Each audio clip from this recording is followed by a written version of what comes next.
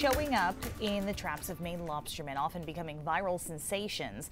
Lobsters that come in a range of colors from orange to yellow to blue, so rare, the odds of finding some of these crustaceans can be 1 in 50 million. A University of New England professor and a team of students now are using DNA testing methods to try to solve the mystery behind the odd-colored lobsters. News Center Maine's Vivian Lee has our story from Biddeford. Over the past couple of years, these large tanks at the University of New England have become home to a menagerie of rare-colored lobsters donated by lobstermen trawling in the Gulf of Maine. We used them for our outreach, for education, but we didn't do real research with them. Marcus Friedrich is a professor of marine sciences at UNE, but that changed after the university received donations of 2 rare-colored lobsters.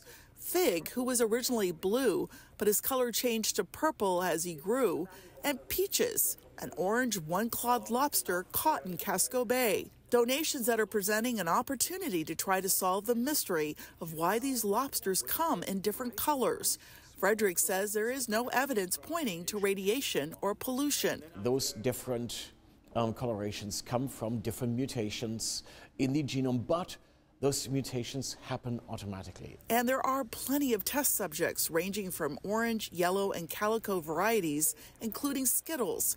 The chances of finding another one is 1 in 30 million. The most rare one is a bright white one, which I have never seen before. I would be happy to. Yes. Research that could also lead to answers about lobsters like Current, with a line down its back showing 2 colors, mottled brown and blue. Donated by a Booth Bay resident, Current was 2 animals in the early embryonic stage. Larvae of a blue lobster fused together with the larvae of one of those regular colored lobsters, like conjoined twins, grow up into this one animal.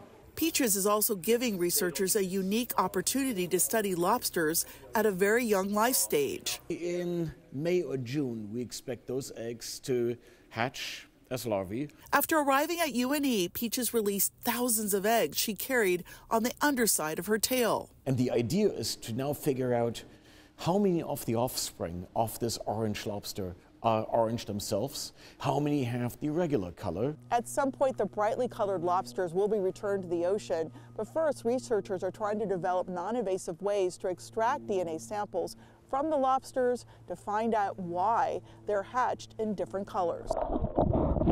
Student researchers are also examining if the rare-colored lobsters are affected by water temperatures, diet, and what kind of role could this play for the future of the species. In Biddeford, Vivian Lee, News Center, Maine. Researchers are expected to release some findings within the next year or so. UNE, by the way, has also received permission from the Department of Marine Resources to study undersized and egg-carrying lobsters.